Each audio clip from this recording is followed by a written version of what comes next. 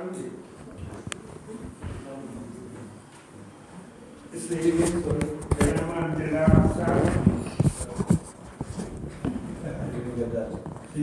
how did I solve it? He's asking how we solve the... So, here's the problem. If you say that if you are not led by the Spirit, you are automatically led by the other one, you have a very black and white world. And of course, if you assume that the Holy Spirit works only on us, then everybody who is not a part of us is under the influence of the bad one, of the evil one, and that's why they are bad leaders.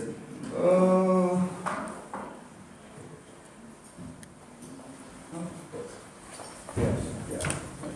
Can I be a little bit politically correct? Yes. Do you know what's the difference between Norway and Zimbabwe? The inhabitants? The geography? Okay, the geography is a big difference. But in Norway, they have a law. You know, Norway was a poor Scandinavian country for centuries. There have been these Vikings who have been fighting, etc. But not a nice place to live. Dark, wet, cold. But then, less than 100 years ago, they discovered crude oil by the shore.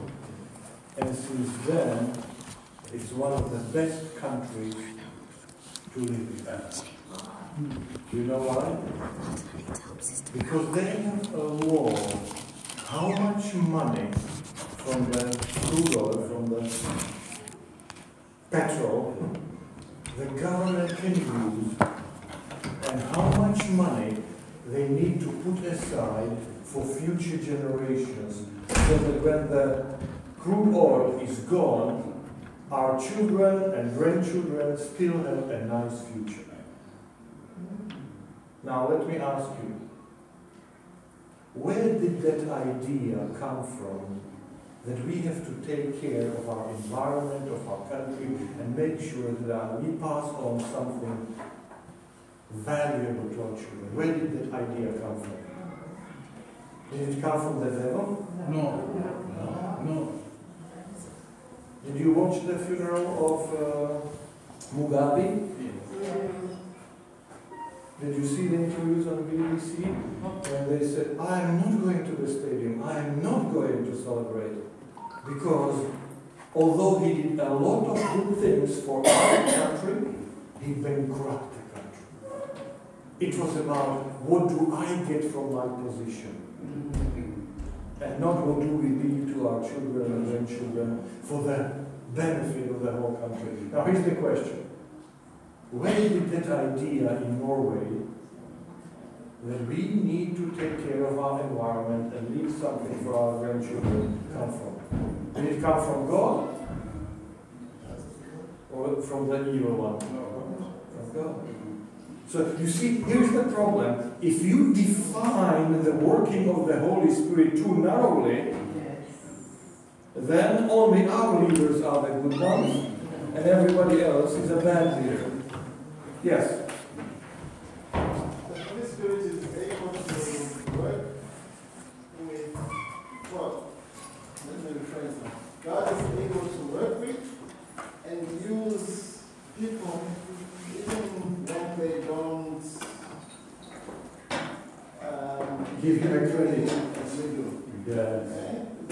There are many leaders in history, Cyrus for instance. Yes. Okay? God named him and used him. He was not a Jew, he was not an Israelite. So we cannot say that the people in Norway are not led by God just because they don't believe as we do. That's right. You see, we have a lot to say about the work of the Holy Spirit in us. We call it sanctification. What kind of sanctified life should we live? We have a lot to say about the work of the Holy Spirit through us. We call it the mission. But generally we are rather blind to the work of the Holy Spirit around us. That the Holy Spirit works around us on the minds of people, even those who don't acknowledge God. if they use the principles of leadership, they can be good leaders, in spite of the fact that they believe things that it's different from us. So be careful about defining the leadership too narrowly, because then you end up with a black and white world where only we are the ones that are led by God, and our leaders are the good ones. And if you have been around for more than 2 weeks in Adventism, you can quote some examples of decisions that we made as a church which were not the best decisions. So obviously, in spite of the fact that we prayed and believed in God and believed rightly, we still did not make the good decisions. Yes? It's true that we don't have manipulable by the Holy Spirit, because this world is God's world. Yes. And God will move in this world, and I sometimes find it sad that we have had that faith. We have monopoly over God. Yeah, we don't. We know God very little. We know as much as God reveals to us. But the scope and the extent of God, we do not know. So the Holy Spirit, God who created His world, will work in His world any way He feels like. But what concerns me most is when we claim to know God. Yes. As soon as we claim to have that personal relationship with God, we expect something else from us. The working of the Holy Spirit is God's prerogative. Yes. We cannot influence that. We cannot influence it. God will do whatever God wants to do. As Jesus says, the wind blows where He wants. You cannot influence that. However, when it comes to leadership, in terms of God's people, when we have claimed that we have a personal relationship with God, we have actually declared to the world that we are unique, we are peculiar people. When we know all this, what God has revealed in an intimate, in a personal level, when my husband and myself were looking through the study, we said, we know all this, we have talked about all this, we can go through the study in detail. Why are we failing when we become leaders? What makes us not do what God has asked us to do? So it's not about who is a good leader. We can go through it in history, but the question is what I know about what God expects of me. What type of leader or what type of influence I am here. Yes. Yes. And that's caused the question. Very good. Thank you, Emily. So when I made the initial comments, I was thinking about the argument between Elijah and Ahab. Yeah? Ahab says you are the troubler of Israel, and Elijah says no, it's you. Yeah. Okay. And you know, who is the leader? Who is the one who is led by the Holy Spirit? And actually, you experience that in our church today. You see that problem in our church today. Okay, so who is the leader? Can you answer that from the lesson on Sunday? And he is your lesson. I have my own. Thank you. So, who is the leader? Back to the original question. All right, before we go there, did you deal with the memory text? I just used it as a point of departure. Okay. I didn't deal with it in depth. Have you noticed? And all the people went their way to eat and drink, and to send the portions to others, and rejoiced greatly, because they understood the words that were declared to them. Why is this chosen as a memory text? Because they understood what was declared to them. So this brings us to the question, who is the leader?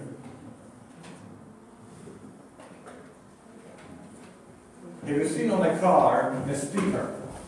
Don't follow me, I am lost too. So who is the leader? I go with the leader. Pardon me? I go with the leader. You know who is the leader? Yeah. Who? He might not be sure as the leader, but in my book and my mind, God is our leader. Sure, sure. And He's the leader all the time and every day. Okay. But sometimes you don't recognize it. So you are a leader if you have those who follow you. Yeah. And so why is the text chosen as a memory text? I would say the text was chosen from my understanding of the last part of the sentence, because they understood the word that was declared to them. Yes. And we have to ask why this verse, because there are previous verses before it. And the previous verses was when Nehemiah and Ezra gathered the people and read through the word of God. And they spent a morning to live there. Yes. And they not only read it, the priests went among the people, the Levites went among the people, explaining and breaking down the word of God. After they translated it. After they translated it. Because So people first they are- read it, then they translated it, and then the priest went to explain it. to explain it. And so therefore, now the people got a better understanding of what God is expecting them, Yes. or expected of them. And that's why the text And that's is why there, the text, because because that's a sign of a leader. that's a sign of the leader that people got the message that they were supposed to do, that Ezra and Nehemiah wanted them to get. By the way, because we had Christmas season, did you notice how they celebrated? Okay, in verse 10. Share. In verse 10, do you have verse 10 in your Bibles? Can somebody read? Nehemiah said, Yes, this is verse 12. So here it just says, and the people went their way to eat what? And drink. Drink what? You have to go back to verse 10. So read verse 10. Nehemiah said, go and enjoy choice food and sweet drinks, and send some to those who have nothing prepared. Yeah, that's a This good day translation. is holy to our Lord. Do not grieve, for the joy of the Lord is your strength. It's a good translation because if you have King James Version, it says, go and eat the fat and drink the sweet. Okay? So this is not a dietology recipe for you. But Eugene Peterson in the Message Bible, he translates, eat the holiday food and drink the holiday drink. Now here's the message. There is an ordinary food and there is a holiday food. Okay? Anybody here was eating this week the way you eat in July? No. Anybody ate better this week than in July? Now remember, the Bible says it's important. If you don't have holiday food, if you don't have a holiday drink, life and the world is going to become attractive to you. Because if everything is just the same all the time, evil is going to look attractive. You need to have holiday food, holiday clothes, holiday places. You don't have enough time to go. Then the Bible says that you are supposed to take that second tithe and spend it on rejoicing. Because if you don't, the world is going to look attractive to you, and you end up in bad things. So Nehemiah, as a good leader, knows there is time to eat, there is time to fast, and there is time to eat holiday food. Okay, but let's go back to that. So this is very important, and remember January is coming, and all the health clubs will be oversubscribed. People will pay their dues for the whole year because they were eating holiday food, and now they make the New Year resolutions. And then by the beginning of February, that will be forgotten, and they will rejoice that they got the whole year of feast, you know. Okay, who are the leaders? Sunday. What's the most important thing about leadership? Influence. Leaders are those who have influence. So, let me say this is very important. The difference between a spiritual gift and spiritual life. So, there is such thing as a prayer. What is prayer? Talking to God. talking to God as a friend. So if you are a believer, if you are a Christian, somehow, somewhere in your life, there needs to be a time when you talk to God. I travel about 120 days a year. Used to be more, but now it's less. We don't have Pakistan, we don't have Sudan, etc. in our division, so it's about 120 days. Now, if I don't talk to my wife, the relationship is not going to thrive. So if I want to have a thriving relationship, we need to talk. We don't need to talk all the time, but if we never talk, you can be sure the relationship is going to go south, as they say in America. It's going to go down. If you never talk to God, you can be sure the relationship is not going to thrive. So every believer needs to talk to God sometimes. Now, if you are a morning person, probably you would prefer morning time. If you are an evening, if you are an owl, you will probably prefer different things, because I once met a Baptist preacher, and he said, before 12 o'clock, I am not even a Christian. He was obviously an evening person. So, if somebody tells you you need to get up at 6 and talk to God, it doesn't work for you if you're an evening person, but somehow, somewhere you need to talk to God, okay? So that's spiritual life. Now then there is a spiritual gift. Have you heard about the gift of prayer? Have you been ever to an area day of fellowship? And somebody comes to a microphone and they say a prayer and you say, wow. That spoke from my heart. I could say amen to that. Because most of the time, when a prayer is offered, somebody says, oh sister, could you come and pray? And so, well, it's not polite to say, I don't want to pray. They think, what kind of Christian are you if you don't want to pray? And so they come and they say something. But if the person who is praying, and you know how we say, close your eyes and bow your mind, you know, probably should say, close your mind and bow your heart. If the person who is saying the prayer has fainted or just became unconscious, and the person there who was watching what's going on jumped in and finished the prayer, most people whose heads are bowed and eyes are closed would not even notice that a different person finished the prayer, because it's always the same. It's always the same. And for most prayers, you are not inspired, you are not blessed, because you have heard it all before. But sometimes, somebody with the gift of prayer comes to the microphone and they say a prayer, they say, wow, that touched I was really blessed today by that prayer. Because it expressed my feelings. It said things in a way that I could never verbalize. Why? Because it's a supernatural gift. It's a gift of the Spirit. And so some people have the gift of prayer. Now, everybody needs to pray, but some people have the gift of prayer. Are we clear on that one? Yes. Another example. Faith. Romans 12 says that God gave everyone a measure of faith. And a measure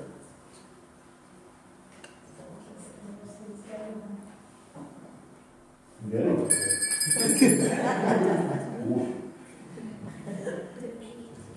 Okay. Do I have 5 minutes? Yeah, do 10 minutes. Okay. Faith. Everybody needs to has a measure of faith. By the way, metron in Greek is a bucket which is 36 liters. So everybody has enough faith to take them to the New Jerusalem. But then there is a gift of faith. I was a student at New World College in 1981, and Michael Kulakov from Russia, from the Soviet Union, was there. And he said to me, Daniel, one day you will come and teach in our seminary in Russia. Do you realize, 1981, that was still in Brezhnev's era, no perestroika, no change, there was no way that you could foresee that one day situation will change and we'll have a school, a seminary, and that I will go and teach there. You know what happened in 1990? 8 years later? We had a seminary for 2 years, and they asked the GC, can you send us some teachers with theological degrees who can teach? In 1990, I went to Russia to teach. What's that? That's the gift of faith. That's a capacity to see what other people don't see. Now, there's a gift of teaching. You know what is the gift of teaching? It's a capacity to connect the dots. So that, remember in the children's Sabbath school, when they gave you a piece of paper and there were just dots and numbers on them, and the teacher said connect 1 to 2, 3, and you did, and suddenly a duck appeared on the piece of paper. So I had no idea there's a duck there. Teachers have the supernatural capacity to connect the dots so that you see things you did not see before.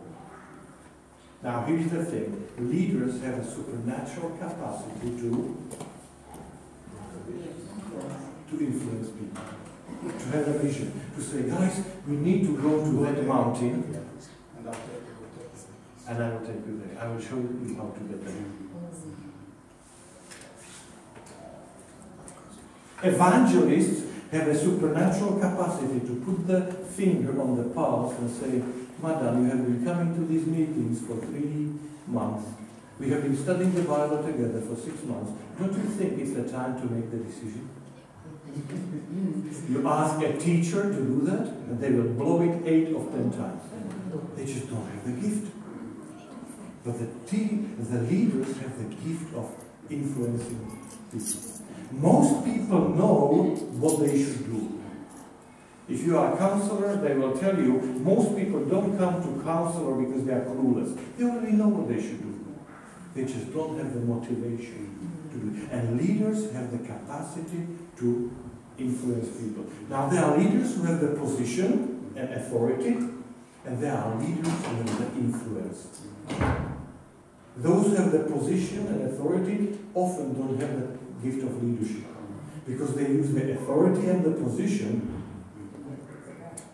to make other people do what they want them to do. And of course then they can trample on people and use them for their selfish. But the first thing about leadership is influence. Now, you might not have a gift of leadership, but you still have the influence. And though it's the leaders in Israel, this lesson applies to you next week because you have some influence. Do you think that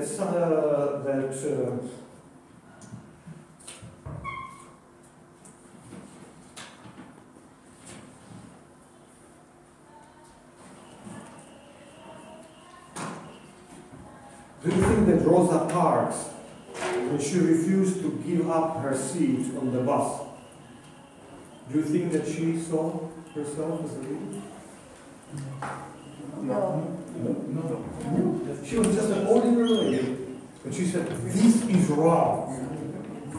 This is wrong. Things should not be like this.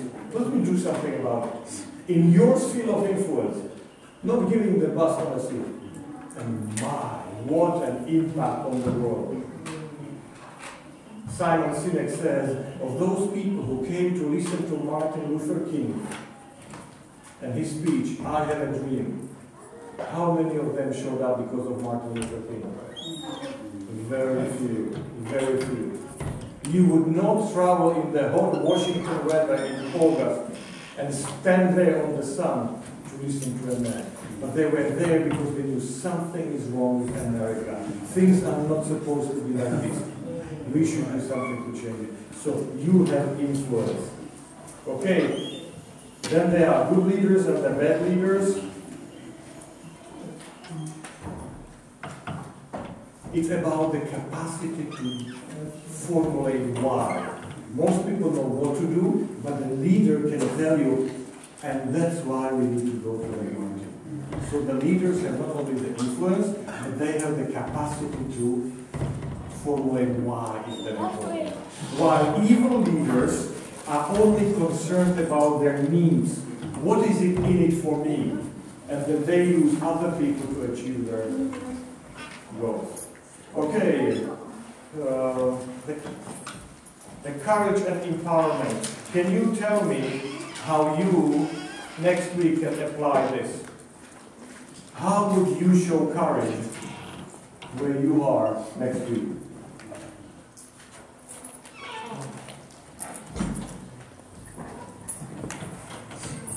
In Adventism, if you are a male and you wanted to serve the Lord, you either become a pastor or an elder or co-porter. Okay? If you are female, you either become a nurse or a teacher. God can use everyone. If you use your influence for something good. What about being an advocate for those who don't have a voice? To stand up for someone who can stand up for themselves. Or maybe to stand up for yourself. Maybe next week, someone who is steaming over you, you can stand up and say, I'm not going to tolerate this anymore. What about trying something new experience? Trying a new experience? For the courage aspect, for me, I think it's easy to stand up for yourself, usually. What is not so easy for us is to stand up for somebody else Yes. who is being trodden on. That's right. And it takes courage. It takes courage, and that's where I think the courage for me would be exemplified. That if I see somebody out in the street, people are doing bad things to me, I need to stand up. Yes. But that would mean I'm putting myself in danger zone, but I need to have that courage. That's right. God will take care of the danger. I need to stand up. You may not do something great, but by having courage to stand up for someone, you help that person and you change the world for the better. Yes? Being the first person. It's like when everyone else is just being quiet, I'm the first person to say something. You'll almost be the first person to say something. Okay, very good. When everyone else is talking, it's like, oh, that shouldn't happen. Everyone will agree that shouldn't happen.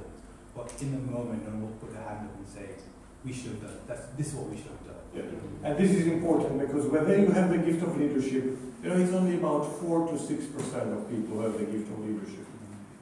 But if you don't, you still can next week have the courage and stand up for something important. Yes, Emily? I would just like to look at it differently in terms of standing up. I don't think it's about a person or people. I think it's about principles. Of course.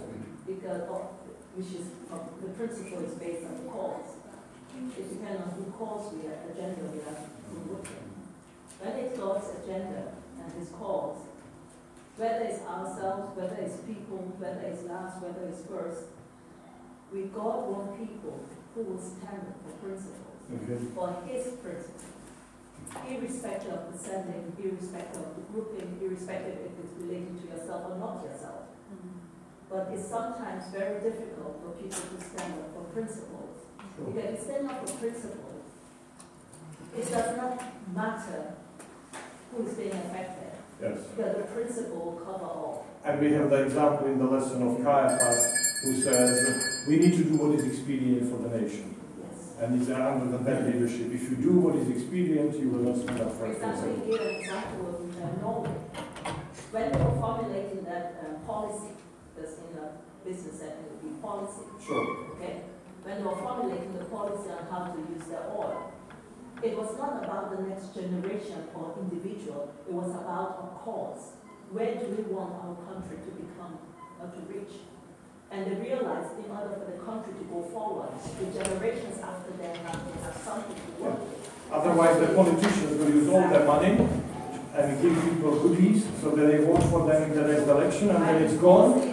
By enforcing it and making it a law, Yeah. automatically it's implemented from generation to generation. So it's a cause, it's a principle we stand for. And Okay. Yes. Okay, let me finish. Have you seen how the book of Nehemiah ends? He goes away, we talked about the marriages and the decisions last week. Then he goes away and he comes back and he realizes, Houston, we got a problem.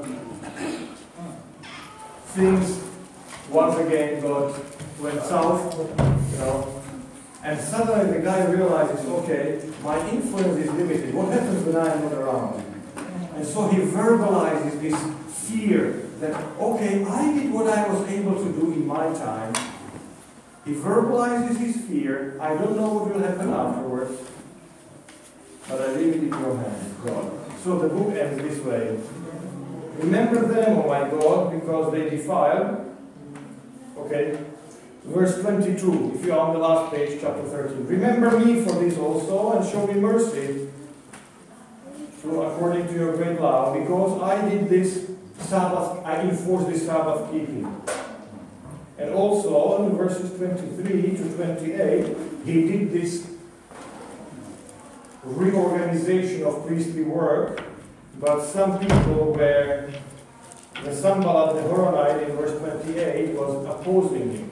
So he says in verse 29, and remember them, O my God, because they defile the priestly office, and they covenant and the priesthood and the Levites. So remember the good things which I did, and remember the bad things which they did. And then, so I purified the priests and the Levites and everything for it, and assigned them duties, each to his own task. I also made a provision for contribution of wood at designated times. Remember, it's a desolated city, so for the sacrifices they need wood. So as a good administrator, he can even think of this detail, that they will need wood for the sacrifices. And then the book ends, and remember me with favor, O my God. Full stop. Why is that? I've done all I can. And now I leave it in your hands. And you want to know, so what happened? Where did he go? What happened to him? These are the questions I have. When he came back, was Artaxerxes impressed with what he did? Was he glad he let him go? Was the nation better off? And by the way, somebody succeeded 400 years later, because Israelites would not even look at the foreign women when Jesus came. They would have nothing to do with the Gentiles, and if they had to buy the vegetables from them, when they came back from the market, they did ceremonial cleansing. You know, they put water that goes into half of the eggshell, and they cleanse their hands, because I have nothing to do. We had to buy the vegetables from you, but we are not like you guys. And everything that Ezra and Nehemiah tried to accomplish, they manage by the time Jesus comes. And he says, there is no life in this spirituality. Let me show you a better way. Now remember how he treated Samaritan woman? Didn't send her away to her first husband. He showed her beauty.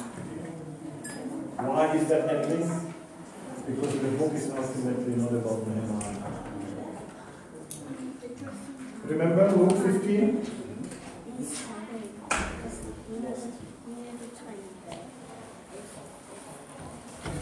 And the older brother said,